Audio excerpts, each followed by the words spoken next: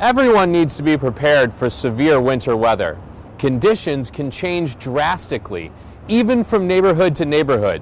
So you have to be prepared for a variety of weather conditions during the winter months. And this includes preparing for lengthy power outages, extreme cold, ice, freezing rain, and heavy blinding snow. As part of your emergency plan, you should have supplies to last at least 3 days, like flashlights and batteries, food, and water. You should also have supplies at work and in your vehicle. And don't forget about extra supplies for your pets. No plan is complete without a communications plan.